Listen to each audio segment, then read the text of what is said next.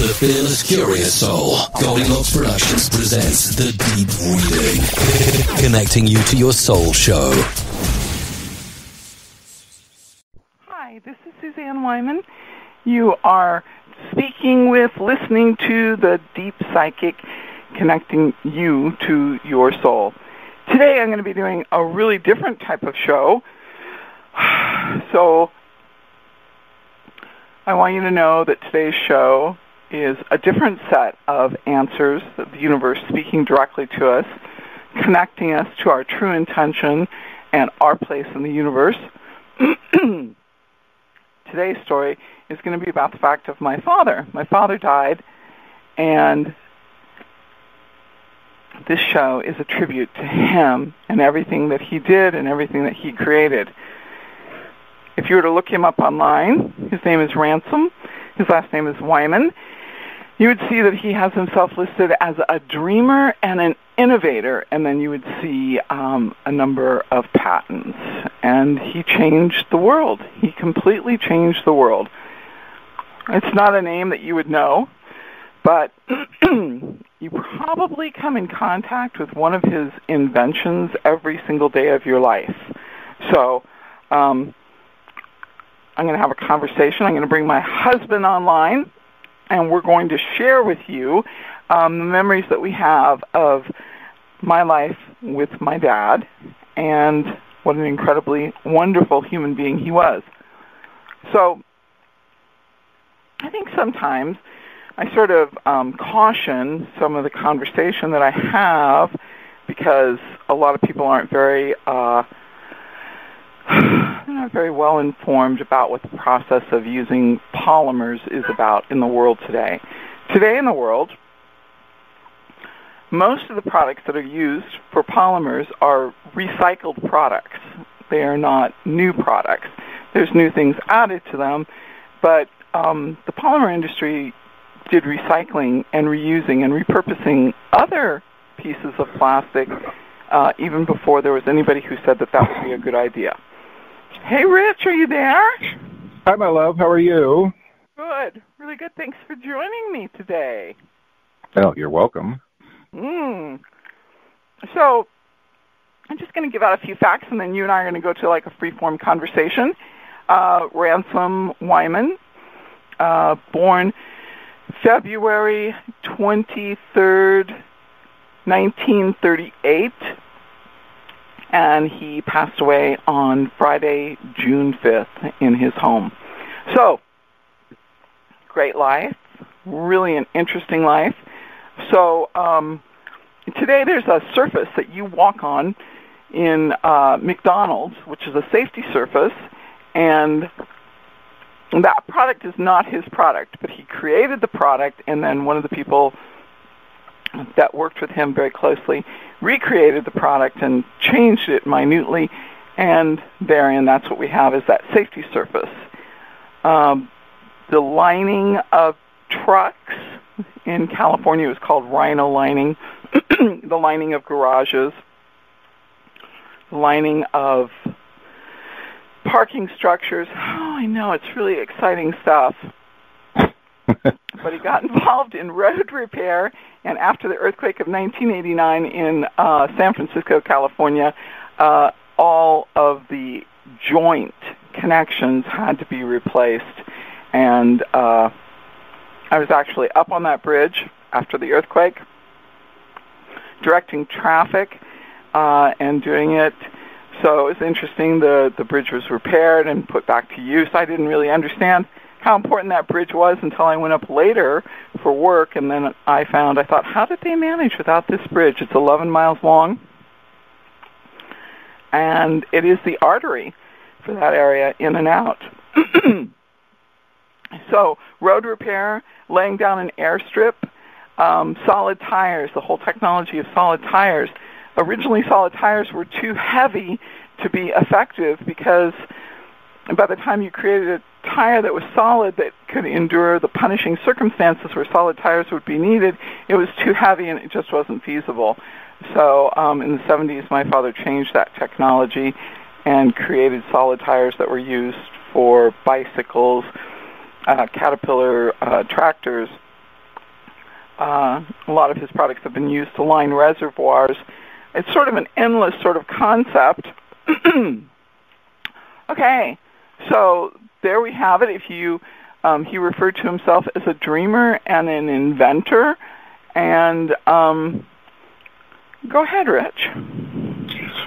I was thinking about him last night. I saw him as his life was a big experiment. If I do this and this, if I do this and that, what sort of results will I get? What sort of reaction will I get? And that's the way I saw him in his life. He did this with all the elements going on in his head, and he just sort of figured out, if I do this and that, what kind of reaction will I get? That's how I saw him. Okay. So it is kind of interesting because, I think that you didn't meet my dad and spend time with him and socialize with him until later on in his life. And at that point in time, he pretty much wasn't working. He was just, he was working, but not all the time. It was pretty much part-time working about the time that you met him. And then after that, he wasn't working. And you spent a lot of time with my dad, a lot of time. Yeah, I really enjoyed him. I enjoyed him very much. Do you know how he got into being a chemist? Like, what was his inspiration? God, that's such a great question. He went to UCR, University of California, Riverside, and I have no idea. Why he chose to go into chemistry, but I remember we would talk to him and we would say, well, how do you see that equation with polymers? And because in chemistry, polyurethanes are the ones that have the longest chained chemical compositions.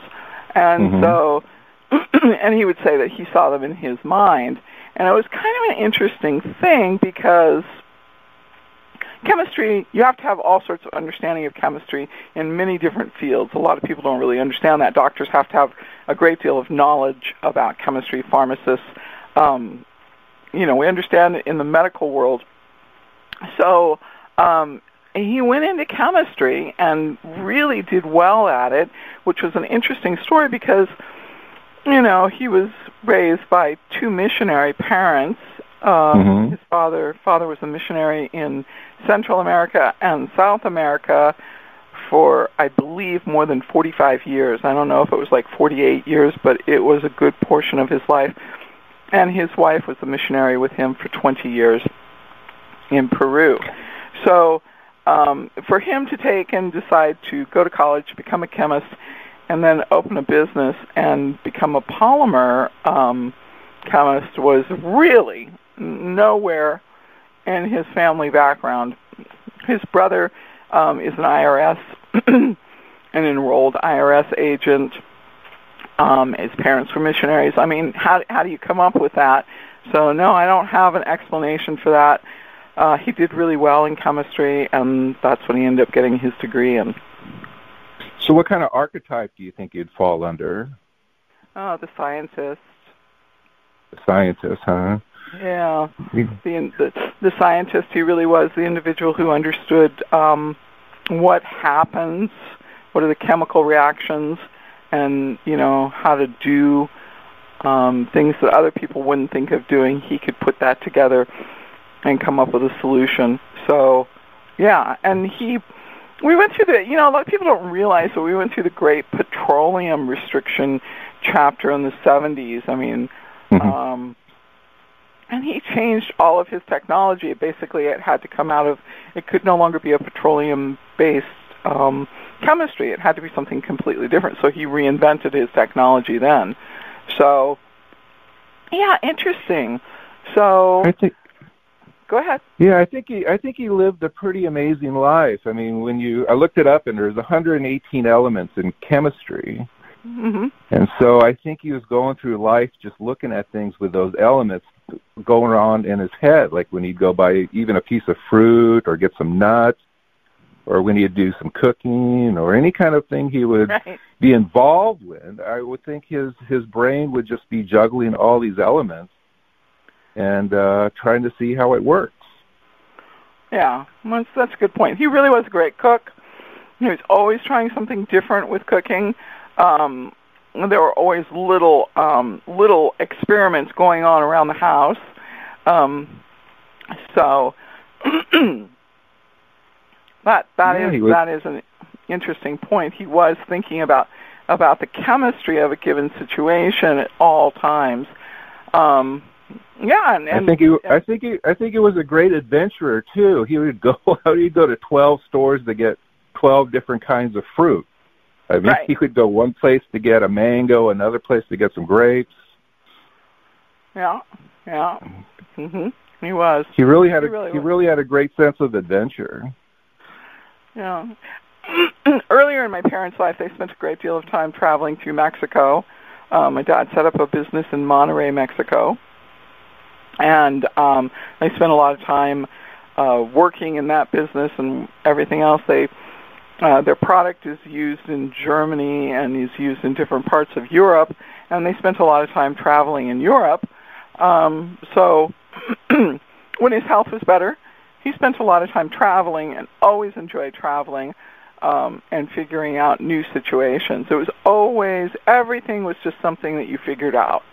So very analytical mind, a very logical process, and extremely scientific in his approach about every single thing that he did, whether it was his daily life, like you say, finding the right ingredients in order to have, balanced fruits and vegetables inside the house, or if it was cooking. So yeah, that is an interesting perspective. Very interesting. I think he had a great sense of humor too, and I recall I see him he has that smile on his face, but I just remember him. We'd go to a restaurant, and he'd say, "Okay, if I say this to the waitress, let's see what happens." He'd make some sort of joke, or are you allowed to serve old people syrup here in this pancake house? And let's just see what kind of reaction I would get from this person. Then he would just laugh like a crazy guy. Just look at that. So I think he was pretty fearless. Yeah, I think that's a really good point. That is really kind of an amazing point. But at one point, my parents spent a lot of time socializing with you and I inside of Cafe 22 Tango, and when we were there, they would come in and then they would ask the waiters. They'd say, my dad would say, "We've got a new idea. I'm going to ask the waiter what they think they should get as a tip before we start the evening." And then at the end of the evening, we'll talk about it again and see if they earned their tip. So, I mean, it was just like, oh my gosh, and you never knew what entertainment for himself he was going to come up with. So it was not, like any sort of crazy sort of thing. It was something well figured out, and he always knew what the answer was going to be. And how he was going to handle it, but he didn't know what other people's reaction was going to be. So, a very hard-working individual. And so I was thinking about the different things in the world that were changed as the result of his ability to imagine things differently. And before my father's invention of a certain type of polymer, they weren't able to take and make skateboard wheels effective enough for them to be able to take and glide and move and everything else. And it was the creation of one of his polymers that set in motion a series of changes that created the skateboard wheel as we know it today. Originally, his product was simply used on roller skates, but then, of course, it quickly progressed because it was just so, it made your ability to skate really rapid, because up until that point, there was no way for those wheels to be effective. I mean, they were small, and people were trying to move on them and balance on a board. So I always thought that was interesting. I mean, some of the simpler things, and then some of the greater things, it moved in so many different directions, what he invented, what he created, and how he changed things. So it is interesting. Yeah, I think all those skaters out there, all those skateboarders should have a poster of him in his room. Remember, it was metal wheels back in our day. Is that what it was? Yeah, I used to have skateboards and they had metal wheels on them. Yeah. So that invention was his. That like you say, he really changed the world, and people don't realize it in a day-to-day fashion. Like, oh, look at that. That's somebody's mind putting that together, and that's just like you said, it changed the world. Right. We used that compound to repair the chimney on our house in Fullerton. Right. And that was the first time I saw his product at work firsthand. Right. Holy cow! Look at this stuff. It was stronger than steel. Right.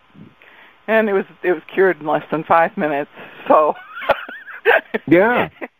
And later on afterwards, different people called me up and asked me about that, and I was like, call Rockland Systems Inc. Incorporated, and they'll get the product to you.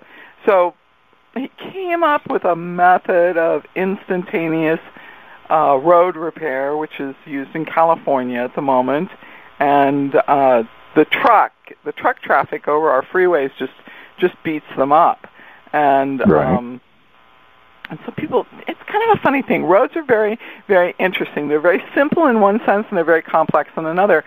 If there's a problem in a road, there's a section of it, and if it breaks off and a truck drives over it, the piece that is broken, it doesn't necessarily come out, but it moves enough with the weight of the truck to smack up against the bottom of the truck, and then the truckers call it in, and then Caltrans is sent out to take and cut that section of the road out and put down this compound that my father invented. And it takes you more time to take and close the area and set everything up, because once it's poured, it's harder than steel in less than 5 minutes. So you recall the tanker truck that caught on fire on the 91 freeway, and how it just stalled traffic for all day, and then your dad's product came and repaired the road. Well, they had to take and put the fire out, and that was an interesting story. It was 2000. Was it 2010 or was it 2011? It had to be 2010. So it was 2010. Mm-hmm. The 91 freeway, a tanker was cut off by a person cut in front of him. He slammed on the brakes, and the weight of his load caused him to go sideways, and the friction of the road caused the tanker to catch on fire, and the road was burnt. And there was no way for anybody to use the road because the road had been obliterated from the heat of the tanker catching on fire. So they had to come out, close the road, scrape the road off, and then lay down a new road, and then open the freeway back up. But in a sense, in any other place, that road would have been closed for days, weeks, who knows. Within 6 hours, that road was opened back up, and people were back on that freeway, continuing on their commute. Unbelievable. And then I always recall the story of the airstrip for the military, how you can lay down an airstrip in a short amount of time, which, for military purposes, that's pretty remarkable. So they would start out, and they would begin the process to lay an airstrip, and from the time they began until the time they ended was 6.5 hours, and a jet would land on it. Unbelievable. So it's kind of an interesting concept, because that spongy surface that, in public areas that are put around like a fountain, or in a play area like, McDonald's play area, it was a process that was refined through a man by the name of Lax Gupta. But originally it was, my dad was looking for a way to create a safe surface for the horses.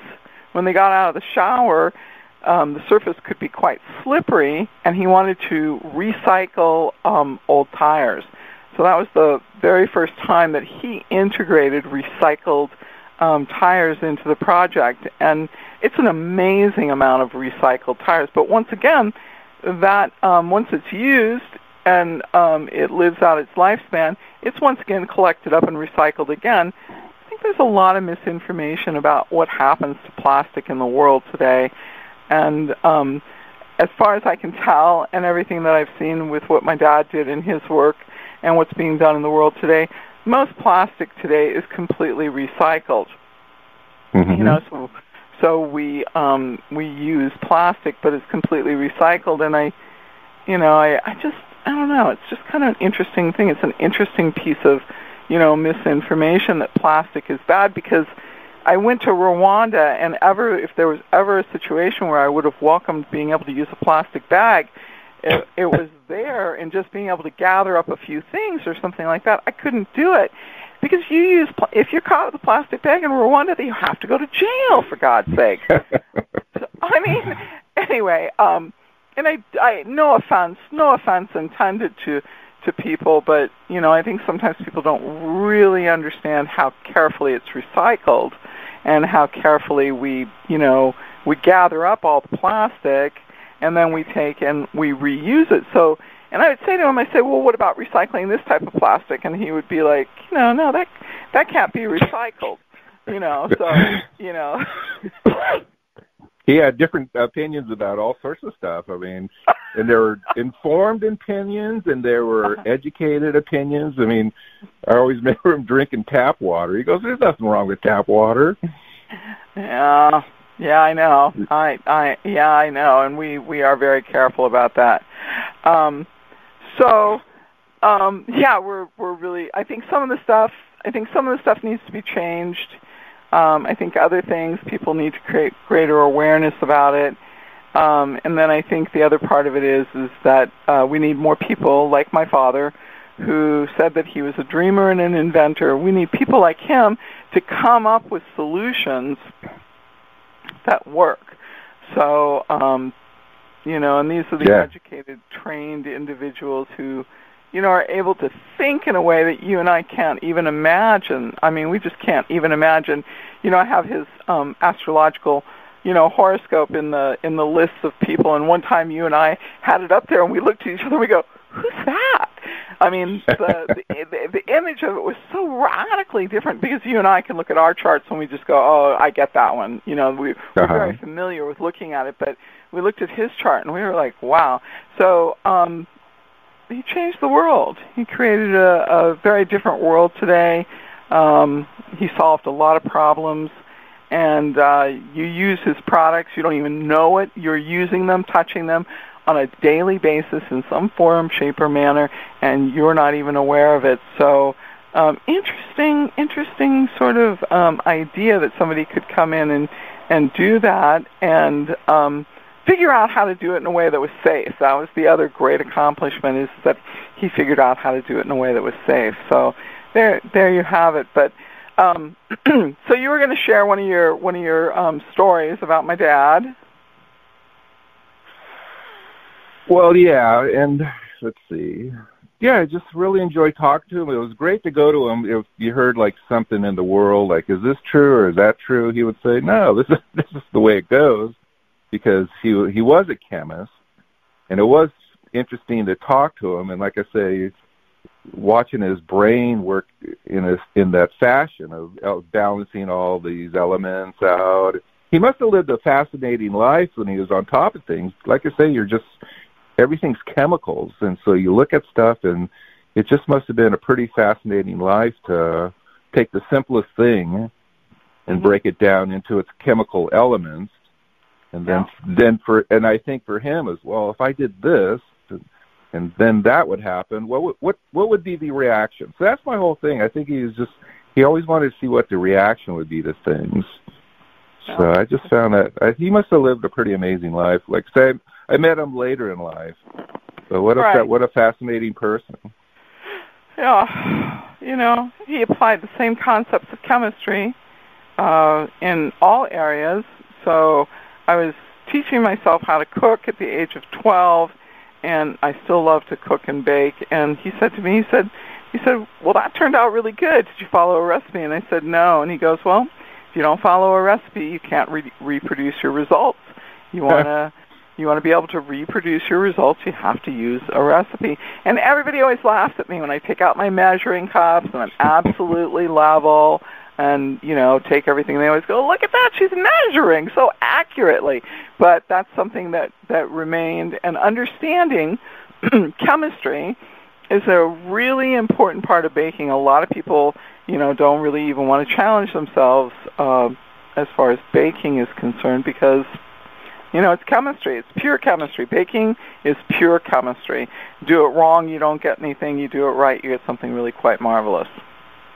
How about his fascination with music? He would go to the Goodwill or the Salvation Army and pick up CDs for 25 cents or whatever it was, and he'd pick up, Christmas songs from Ethiopia or something like that. He's going, well, they recorded this. There must be something on there. And he had thousands and thousands of CDs, and he'd go through them and pick out one song and put it on his computer.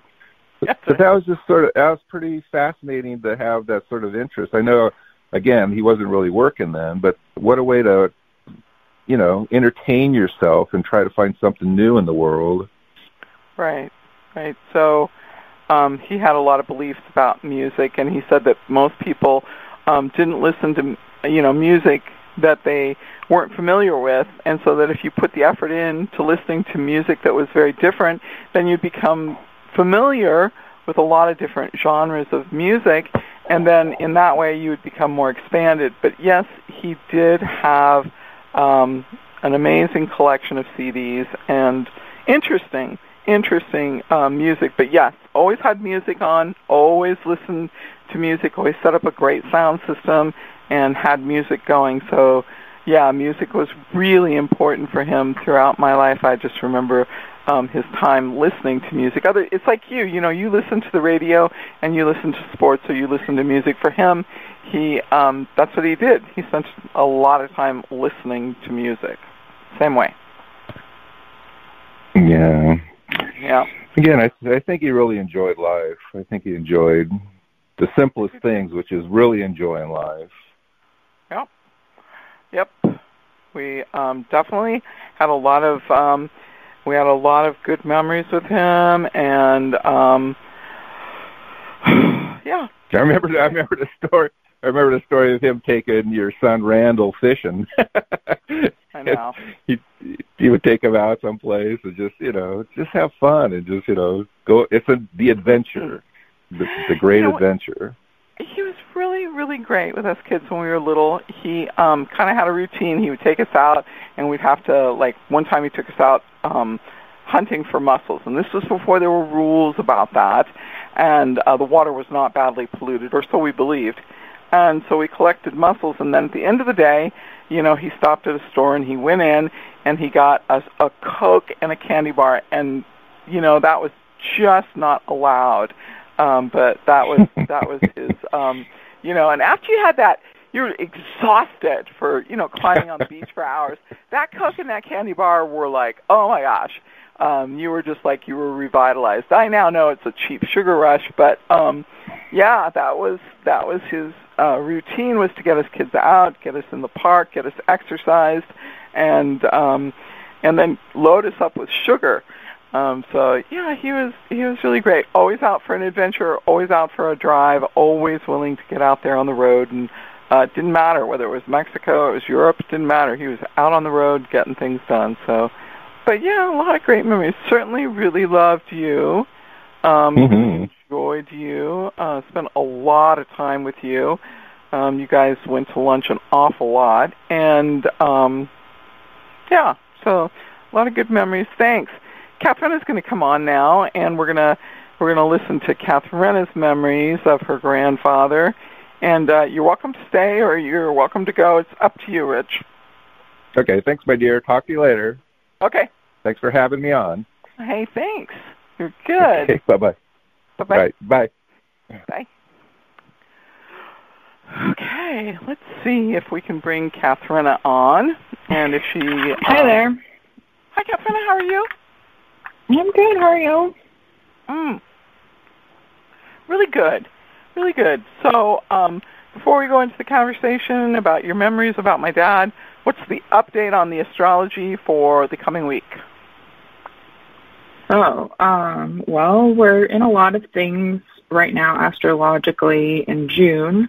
We are in between the two eclipses, so we had a lunar eclipse on June 5th, and then we have a solar eclipse coming up on June 20th. So when we're in between that, we're also in this veil of Neptune where the sun and Neptune are in this 90-degree alignment. So kind of a call to higher consciousness and eliminating things that are illusions and stuff like that. And that veil of Neptune happens twice a year, and it usually does happen when we're in between these eclipses. Huh. So we have that. We've got 5 planets in retrograde starting June 17th with Mercury retrograde going into Cancer. And I believe we're still in Gemini season. So yeah, there's a lot of activity for June. It's going to be kind of an interesting month. I think as we've already seen, just the first few weeks, there's been a lot of activity going on in the world. And so I think that just continues through our summer of, evolving and experiencing the energy through all these, planet shifts and conjunctions and retrogrades, and there's a lot going on. Oh, wow. All right. So the 17th is the beginning of Mercury retrograde. Yeah, in Cancer. Okay. All right. So thanks for coming and doing this with me today, Katharina. You're welcome. My pleasure. Oh, good. Okay. So I was talking with Rich about my dad, and Rich didn't meet my dad until later in life. But you have your own memories of my dad, your grandfather. So, is there one in particular you'd like to share? A fun one, or an interesting one? I mean, my memories of going to your parents' house where I always got to play on their dime slot machine, so they always saved all their dimes for me to play on the slot machine. And he always taught me how to count my winnings, stacking my dimes into stacks of 10 so I could count each dollar I had. I mean, this is when I was like 5. And then he taught me how to play backgammon, which I don't know how to play anymore, but that was my education with him, of how to play backgammon and how when you gamble, you don't spend your winnings. Good advice. Really good advice. That's good. Yeah. Okay. But I did some research on him because he always mentioned all of his patents and stuff, and he and I both went to UCR, so he went to UC Riverside when it first opened. I think he's one of the first graduating class members and getting a degree in chemistry, and so I was trying to look him up in the archive. So it's kind of cool to be, your sister also went to UCR, and then I went to UC Riverside, so it's kind of cool to be a third-generation Highlander alumni. So that was always a nice connection, but I couldn't find anything on the UCR website, but it's funny, I found a Los Angeles Times article from 1989, and I'm sure you know exactly what that date relates to, of the San Francisco Bay Bridge. Right. Yeah, do the story. That's a good story. That's probably one of the most important, well-known, well-publicized situations where his product was used. So do that story. That's a good story. Yeah, so I didn't realize that their company, Percol Polymerics, had only been open a few weeks. And so it's interesting, in the article they say, the office doesn't even have any furniture. There's only 4 employees, but the first weeks, it's spent using its patented polymer to, fill this to fix this repair in the San Francisco Bay Bridge, where an earthquake caused a 50-foot section of the road to basically fall. Right. So I was up there on that repair, and it's a 2-level bridge. It spans more than 11 miles, and it connects one side, which is Oakland, to the other side, which is part of Alameda. I can't remember if it goes the other way. But the top level was going into the city, and the lower level was leaving the city of San Francisco, and they had not taken and replaced and maintained the joints on the suspended section of the bridge. And when that earthquake hit, which they later the numbers came out that it was an 8.0 earthquake, a section of the bridge collapsed, and both levels did. And for us to go out to do the repair, we kept one car going the direction on the top level, and then there was another car on the lower level. So we never left the bridge, and the only way you could leave the bridge at the point in time that I was on it was to walk over a piece of plywood where the welding was going on. So they had to take and cut this piece of the bridge off, put it on a barge, take that out, and then have another piece manufactured and put it back in there and weld it in there. And one of the things, of course, that happened was they realized that the joints had not been correctly maintained. And so, the laws and politics and so forth were that the company could not do the suspended and the piling-supported bridge, but could only do the suspended part. But a year later, they were brought back in, and they were done the part of the bridge that was on pilings, and then later they were brought in and done the Golden Gate Bridge, and that was the beginning of that part of the road repair for the company that he had. But it was an amazing journey to go out there and to be on that bridge, because that's the only way you can get into that city. I mean, it's a huge problem to not have that bridge. I mean, huge. You can't even imagine. Yeah, so that was always the big story that we would hear around the office, and they always had pictures of that up on their company.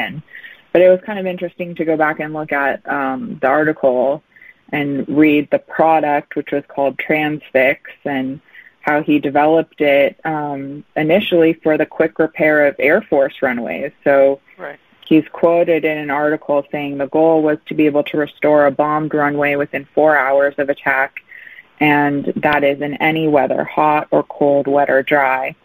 And the Air Force actually tested the product at a NATO base in West Germany. So they comment that, the product that they used on the bridge worked, but it took longer than 4 hours. And your dad is quoted saying it took 4 days. The crews were not properly trained. So, and I thought that's so him. Yeah, that's right. Because no one was really properly trained but him. He had it all in his head most of the time, right? Right. Yeah. Yeah, that's a good analysis of the situation. But the people that were from Caltrans, they'd never taken and applied an elastomer polymer solution before in their life. They didn't have any training. There was no training for it. And they do apply it in situations where it's wet, but they torch the ground. They take out and torch the ground and dry it first. So it does have to be spotlessly dry, and they solve that problem by using torches. So interesting. It is probably Caltrans, here in California, the desert conditions and so forth. We do have mountainous conditions where there's snow and so forth, so it does work in those situations. But yeah, it's an interesting. I like that. They just didn't have the right training in order to get it done on time. It wasn't anything wrong with his product, which was true. Okay. Thanks for looking it was also kind of cool to look up his patents. I counted 17 patents, and starting back from 1975, and it seemed like in 1975 he created this product that was similar to what we would know today as Fix-A-Flat. Yeah. Right. So. That was done. We were living in Redondo Beach, and he converted our garage, the American tradition of the garage, as an area to try these products. And so the backyard had different surfaces that he had used. And then in the garage, he would have people over and see if he could teach them how to do it. But it was basically two polymers that were brought together, and they set up very, very quickly. So Yes. A lot of his products were later modified or changed by other people, but he did the work that changed it. So it's interesting. So how many patents did you find? I counted 17. Huh. Okay. Anything else? There could be more out there. I mean, a lot of it's all his road repair and, I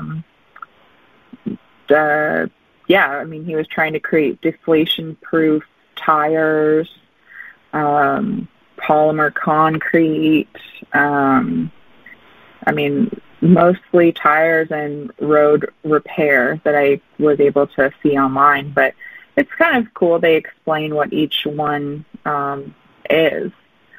So,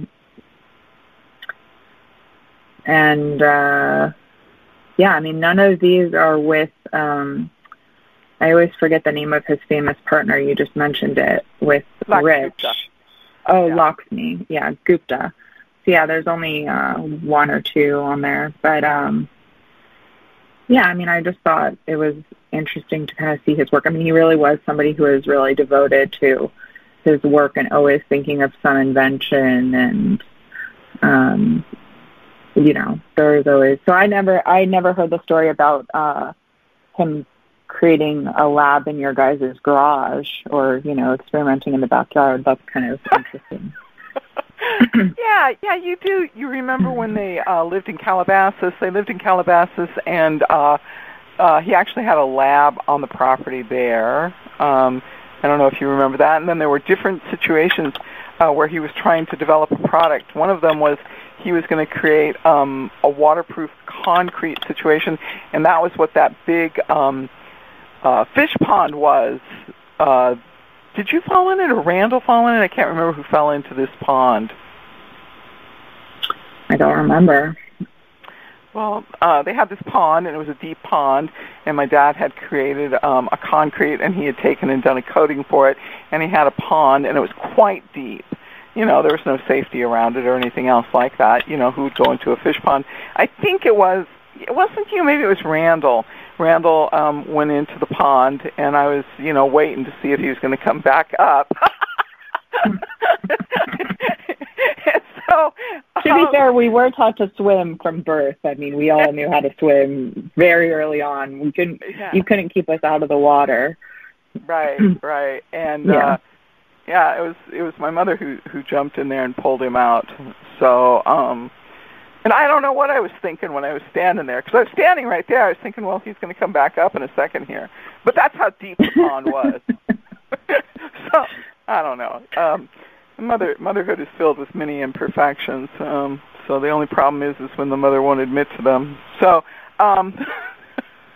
yes, they did. And there were the place where the horses were kept. That was all surfaced with one of his products. He would try something at his home first, and then he would take and go to work on refining the process and finding an application. But originally, the product that was used for a way for the horses to be showered and then walk out onto a safe surface was called Rubber-On, and that was that was there at their house. But you just saw it all the time, and you didn't think there was you didn't think about it. And then later on, my parents took and had their garage floor surfaced, and that's one of his technologies that obviously somebody else furthered. But yeah, those are just some of the applications I can think of. I'm sure I'm forgetting many things at this point in time, but yes, he was always learning something new. He was always trying something new, and he always experimented, at his house first. Yeah, I mean, I always remember there being surfaces covered with, areas where he was working, or, seeing the product laid down in, like you said, the garage, the driveway. I mean, being at their business, I mean, my playthings were they always had little samples of their product, and you could stack them up like blocks. They were done on a little wooden square, and so you could see the layering of the product and the sand in between. And I mean, when you're little, you're not really necessarily interested in what the product is, but it sure made something cool to build out of. So, you know. Uh-huh. Yeah. So, yeah, and they always had a plant, and, you know, we spent a lot of time there doing things together. So, and my parents always liked taking you out to eat and seeing if they could get you to try something new. So, do you have a fun story for our listeners today about trying an unusual food with my parents for a meal? Oh, that's true. Yeah, they did always like to go to unique restaurants, and I'm sure they were just burdened with a granddaughter who was the pickiest of picky eaters and, you know, would make such a fuss about trying anything. But they were patient with me, and they'd order, you know, separate little meals for me and stuff. But, yeah, they were good about getting me to try new foods, and your dad was always had a lot of pride about going to the grocery store, like the Middle Eastern markets, and finding produce and finding different, just different things that you didn't really see in a normal grocery store, and kind of experimenting with cooking and, but yeah, finding good he had a knack for finding like some hole in the wall place that was actually really nice and had like amazing food. He always did have a good knack for that. And it was never some place that was like really popular online, like the locals knew it, or, you know, he could find that local spot that everyone knew to go to because it was fresh or, you know, tasted really amazing. But yeah, he did. It was almost like an internal compass for that he had. Yep, that's really true. So I was hoping you'd share the story about the Vietnamese restaurant and frog's legs. Oh, well, there was a lot of, because I was such a picky eater, there was a lot of persuading me to eat something, and, you know, so I was told that these frog's legs were not frog's legs, they were chicken. And it does taste like chicken, but I mean, I remember, the only thing I think I remember was that I told everyone it tasted like really funny chicken. So yeah, they were, you know, always something different. But he was always encouraging of like trying new stuff, and then we'd always have like great like Persian food or Indian food on holidays, and always like, I guess the thing that I remember with him most about food is he'd always make us fresh orange juice in the morning. For breakfast, I always saw him at breakfast time, and the newspaper was out, and so there was always orange juice and fruit, and yeah, so aside from the restaurants and stuff that we would go to. Yeah, very, very good. Really great memories, great perspective, and that's really good. You know, it's so funny. I forgot to look up that story about his company. The doors weren't even open, and the Oakland Bay Bridge had to be repaired, and that was the next company that he went into, the next stage of chemistry and inventions and solutions that he came up with. So, yeah, that's a good story. That's a good perspective. I forgot about that part of the story. You're right. We hear it so much, and everything else, we don't really think about it anymore, but it was a scary time to be up in San Francisco. People, anything, a car going by too fast and there was a tremor and people would, you know, panic and look for a place to go and stand. It was a very difficult time to be in San Francisco. And it's only been recently that they finished up the repair in San Francisco. The federal funds that they took a loan on, they gave it to the people in their homes and the businesses that had suffered, and then they took care of the roads afterwards. So it was almost a full 20 years before they, one of the bridges was a two-story bridge, and it collapsed one level on top of the other one, and they never, they didn't haul it away for a long time. So it was an interesting process with politics and, of course, an earthquake, which, you know, you get to an earthquake that's an 8-point earthquake. There's there's all sorts of structural damage that happens. That's just unavoidable. There's nothing built to withstand that. Nothing. Yeah, I think if I remember correctly, there was like an Oakland A's game going on at the time of the earthquake. Mm-hmm. I remember that right. But yeah, there was a bunch of, it was a historic event. So, I wanted to know what your experience was like working on that bridge, but I don't know. What's your favorite? What's your, memory that you're kind of drawn to? Well, first of all, my dad really loved Rich. And so my dad took it upon himself to be the one to organize the details of our wedding. I had been married before, so I felt that I should have a quiet wedding. But Rich had never been married, and so we got married at we were living in his parents' home at the time, and we got married there. And my dad, the cake, the cookies, the food, all of those things he personally shopped and picked out with Rich. So that was a remarkable memory for me, for him to want to be the one to put together these things for my wedding. Yes, it was a wonderful, wonderful memory. And he photographed the wedding, too, and some really, really beautiful photographs. So that was a extraordinary gift and extraordinary blessing and affirmation of his love for me. So, yes, that would be my favorite memory of my dad. Yeah, now that you're mentioning, I do remember those Italian cookies that came fresh from the bakery. So, yeah, it's true. He always had such good food that he brought around us that it kind of just fades into, we got used to it. But, if you think about it, oh yeah, I remember those cookies. You remember the powdered sugar and the texture and yeah. But you and I are both bakers, so anything pastry or baked goods, it's, always kind of draws our attention. So yeah, he was always good with that.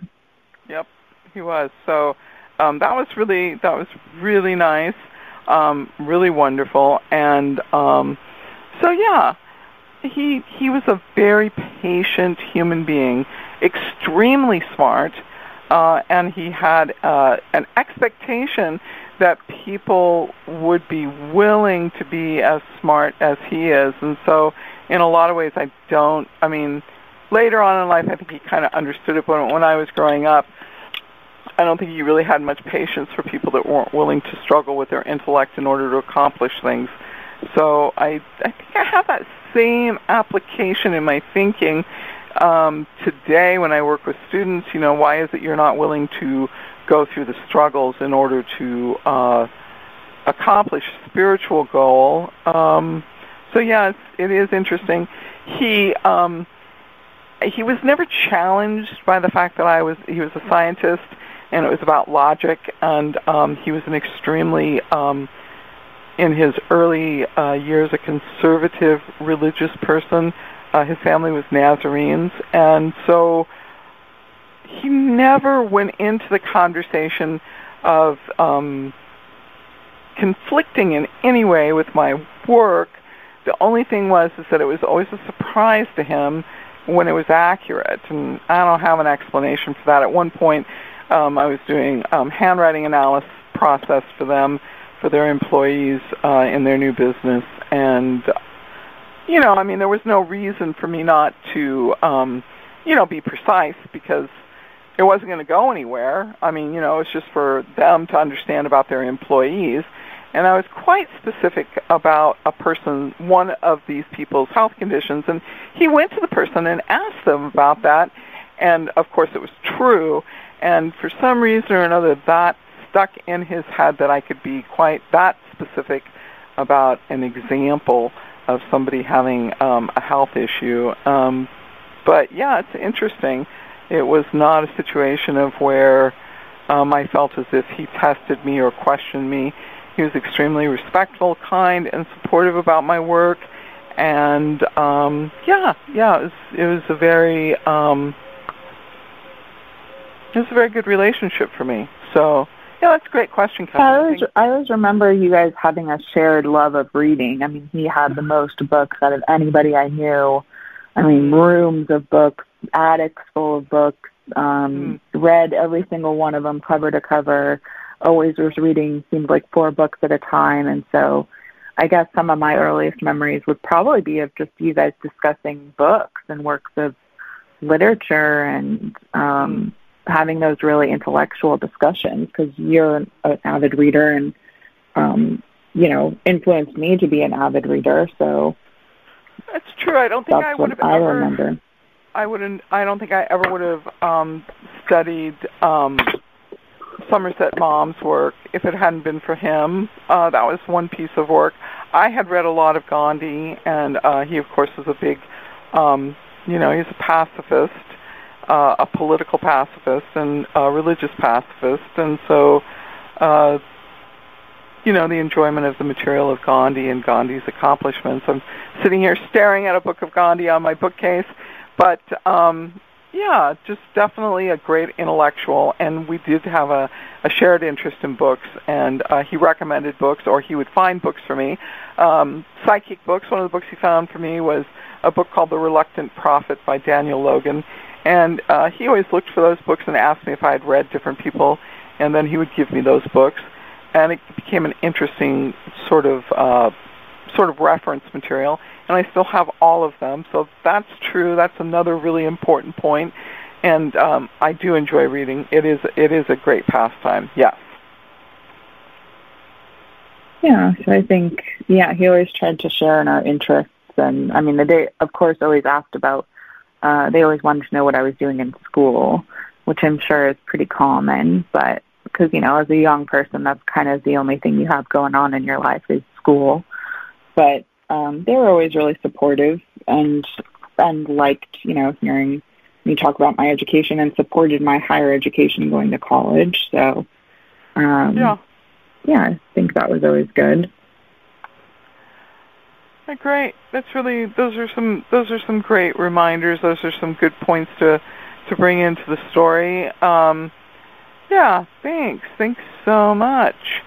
Any words of wisdom about this Mercury retrograde? I think we're going to understand how much emotions our words can convey. So really understanding our emotions around communication with one another. I like to keep that kind of mindset of just be curious and interpret giving someone the benefit of the doubt. So, be kind, give someone the benefit of the doubt. If you're not sure about what they said or not sure about their intention, it's okay to be curious and ask, and then you eliminate the miscommunication. So, if you think you've understood something and you don't like what you've understood, you just simply ask the question again until you get more clarity. Yeah, or ask it in a different way. I mean, sometimes berating the same issue, I always like to say, the active listening, right? I heard you say this. Is that what you meant? Or this is what that means to me. Is that the same thing that you are trying to convey in this situation? Excellent Active advice. Listening. Active listening. Okay. Well, thank you. I'm gonna wrap it up. You're welcome to stay and listen to the wrap up. You've been listening to Suzanne Wyman. My phone number is 714-400-7384.